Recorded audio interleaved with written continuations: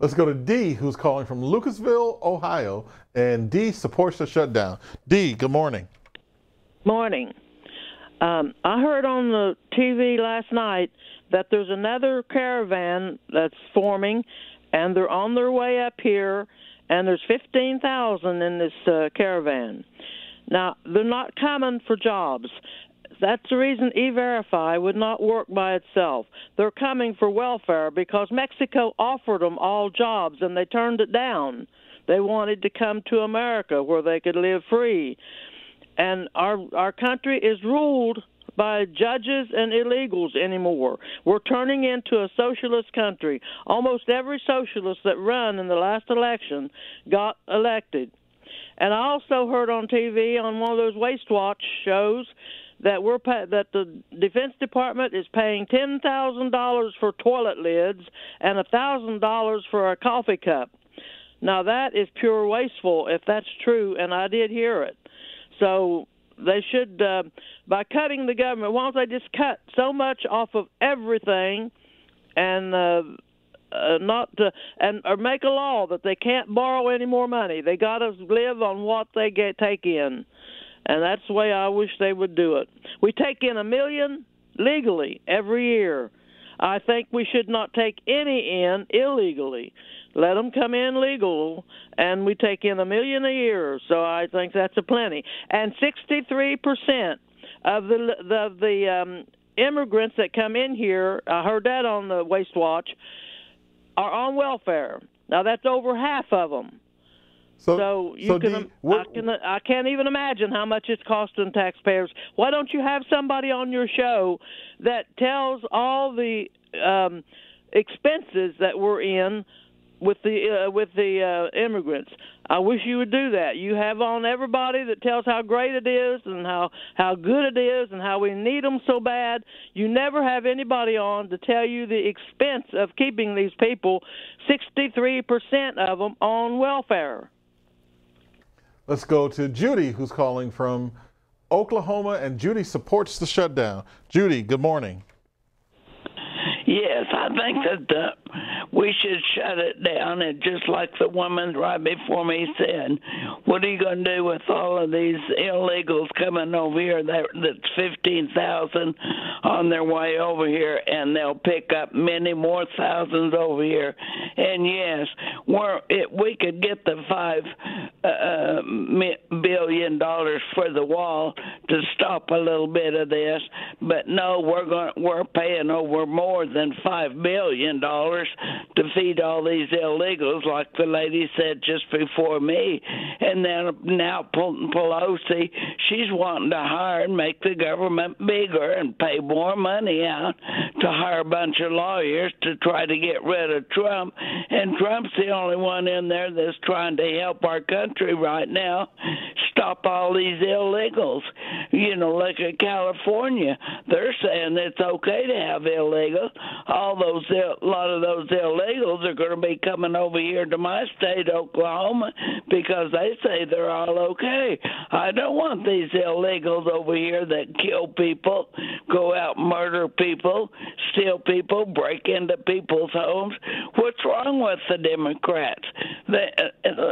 Obama lied all through his campaign about the health care and everything else. I just got put through looking on your TV that you put on there 7,480 some lies that Trump said. My God, how many lies did all I did?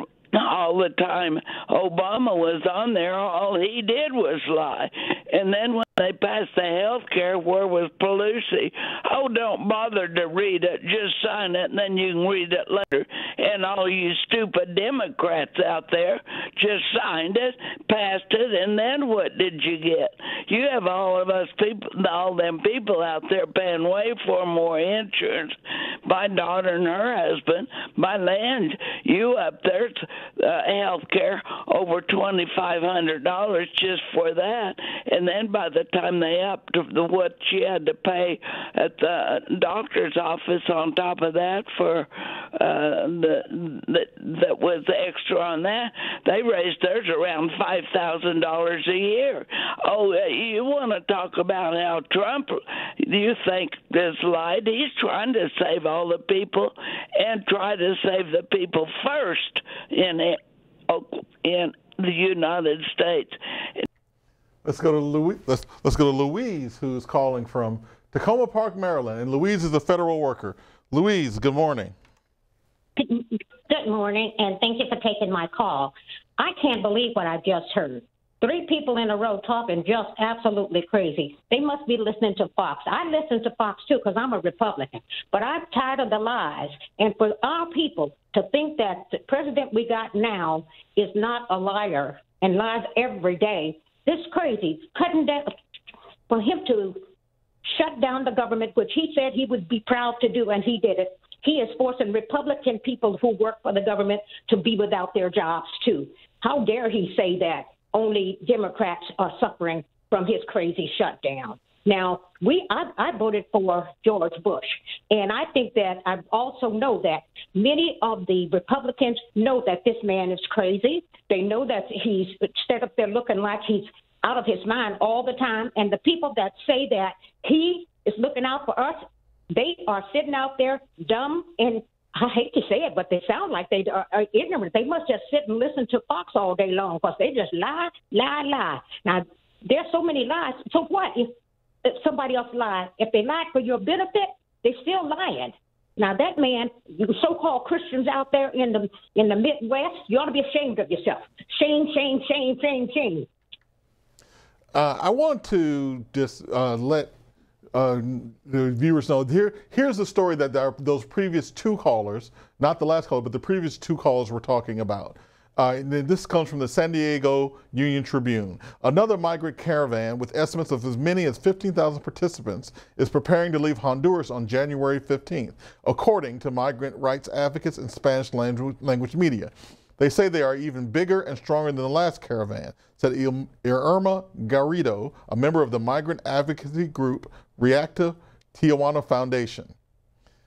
Meanwhile, thousands of Central American migrants from a caravan that left Honduras in October remain stranded at the U.S.-Mexico border and languishing in crowded Tijuana shelters while they wait out a lengthy process to file asylum requests in the United States. So I just wanted to read that so we would know a little bit about what those previous 2 callers were talking about. Let's go to Mike, who's calling from Akron, Ohio, and Mike opposes the shutdown. Mike, good morning. Mike, are you there? I do believe, am I still on? Yeah, we hear you. Go ahead, Mike. Oh, okay. The hero in all of this can be none other than Wayne LaPierre of the NRA. If you are a card-carrying member of the NRA and a fan of Wayne LaPierre, I have a bit of advice for you. Get in your pickup truck with the gun racks loaded up with AK-47s, call all of your friends of their pickup trucks, and have your own caravan after caravan going to the Mexican border. There's more than 1 million people I know. I see these ads on TV from the NRA, the last line to defend democracy. Well, why don't they put on the front line, put themselves on the front line of the Mexican border with their pickup trucks and gun racks and AK-47s? There's more than 1 million people who belong to the NRA, and, what could possibly go wrong? And this could be like a mea culpa. I'm sure they're embarrassed by the fact that one Russian woman infiltrated their organization a few months ago. Well, this could be a way to make up for it. And Wayne LaPierre should lead the way. He could have Rush Limbaugh as his wingman and Coulter as his wing woman. And maybe he could contact his Secretary of Small Business, Linda McMahon, and her husband, Vince McMahon. We could have a wrestling match between Ann Coulter and that Russian girl who infiltrated the NRA. I would pay big money to see that wrestling match, and lots of other people would be too. Wayne LaPierre, NRA, please come to the rescue. I beg you. You can do it. What could possibly go wrong?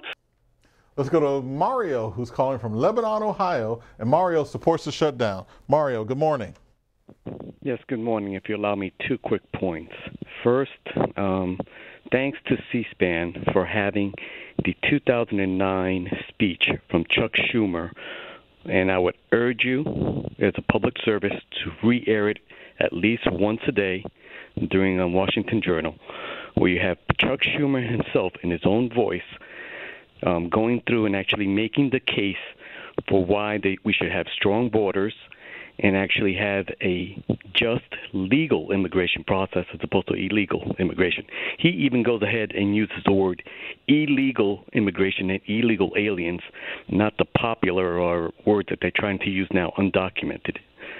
Secondly, Trump, I would advise him to actually go out and just visit every funeral now that is coming up. Just in the last 2 months, I think you had someone released from New Jersey who ended up on a killing spree or something in Missouri. You had someone in California who ended up crashing into folks that they had to release. The very sheriff's deputy was saying that they had to release someone because of government policy, didn't hand them over to ICE, and he went off on a killing spree. This was just a few weeks ago. And now you have the situation with Ronell Singh, also in California, a public peace officer who was out there, came here as a legal immigrant, and was killed by an illegal immigrant. I mean, you literally can just have Trump just hold out and just go to funeral after funeral because it's literally happening at a furious clip now. And those are my thoughts. Let's go to Sam, who's calling from Atchison, Kansas. And Sam opposes the shutdown. Sam, good morning. Good morning. Thank you for taking my call. Are you still there? Yeah, we can hear you. Go ahead. Okay. I got 4 points really to take and make. Let's take and give Trump Sam, his let me tell you, you have to make them quickly because we have only a few minutes left to go in the show. Okay. Let's give Trump his $5 billion for his wall, but in return, let's have him take and give up that Trump or that Twitter account for good. Give and take. Let him have something. Let us have something too. I got another point too. The taxes or the politicians, they should wear on their lapel who is sponsoring them, because in order to get reelected, they got to give so many people to give them money and stuff. By the time they get up there to Washington, they don't have any room to make any decisions because it's already bought and paid for by whoever gave them money. The number two is the population. We understand on this show that you got here, very much of the population doesn't understand how the government works. I think we should take and give a tax break for people to go back to school to learn how the government works. How can you be a responsible voter if you don't understand what you're voting for? If all you're doing is watching somebody's name on TV and that's all you're making your opinion on, let's take and get real with this. That's all I have to say. We would like to thank all of our callers and all of our guests who joined us today for Washington Journal. Be sure you join us again tomorrow morning at 7 a.m. for another edition, and have a great Saturday.